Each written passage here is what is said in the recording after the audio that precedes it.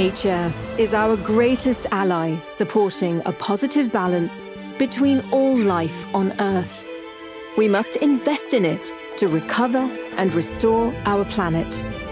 Nature-based solutions have emerged as a critical strategy in addressing the complex challenges of climate change and biodiversity loss, which is the third most potentially damaging risk to human survival.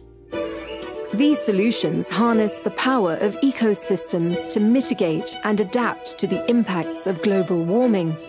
In a region that is home to 40% of global biodiversity, including 50% of the world's tropical rainforests and 30% of our available fresh water, a significant number of broad-scale, critical nature-positive projects in Latin America and the Caribbean are being supported by the Inter-American Development Bank. The Latin America and Caribbean's partner of choice believes that nature can play an important role in supporting a wide range of development and economic strategies. The bank provides support to countries to include natural capital in their policies and investment strategies, and also drives financial investment in the market by supporting enabling environments and innovative transactions. Despite the potential for nature-based solutions to generate attractive returns and provide significant cost savings, these financing models remain largely underutilized.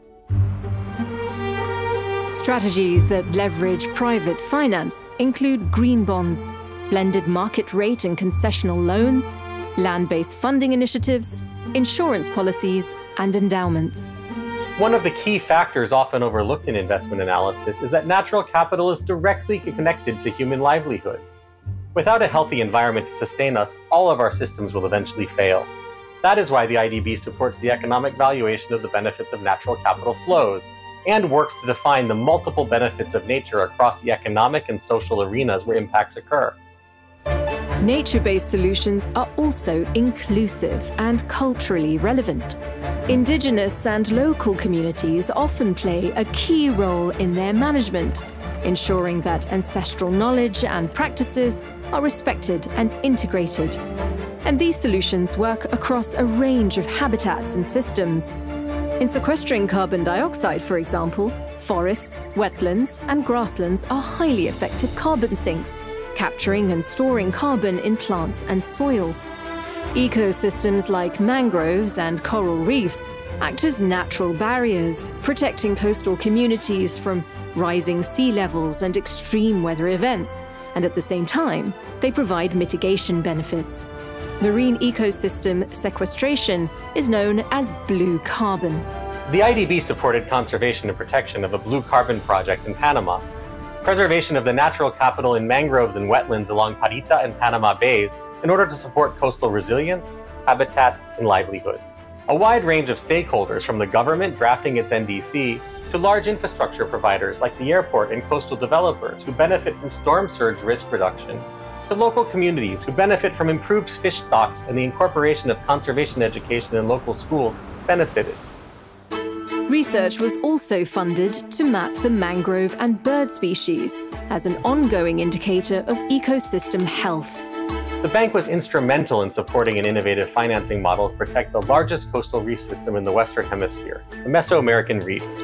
This benchmark project, funded by partners, was a multifaceted solution involving governments, communities, and the private sector all working together to provide capacity building, scientific research and monitoring, data analysis, disaster recovery insurance recognition, and underwriting of the reef as a natural infrastructure. IDB's groundbreaking report into the economic value of the reef, using natural capital accounting frameworks, also included a granular valuation of coastline protection, fishery, tourism, and non-use values in Honduras, Guatemala, Mexico, and Belize.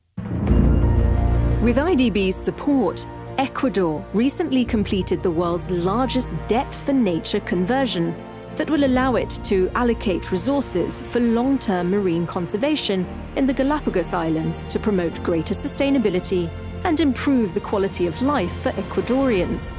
The IDB was the first multilateral development bank to support debt-for-nature transactions using policy-based guarantees in both Barbados and Ecuador, and is committed to supporting countries in leveraging finance for both Paris and global biodiversity framework goals. The health of natural ecosystems everywhere directly impacts human survival and enhances profits. Investing in nature is not only an ethical responsibility, but also a smart economic decision. It pays off.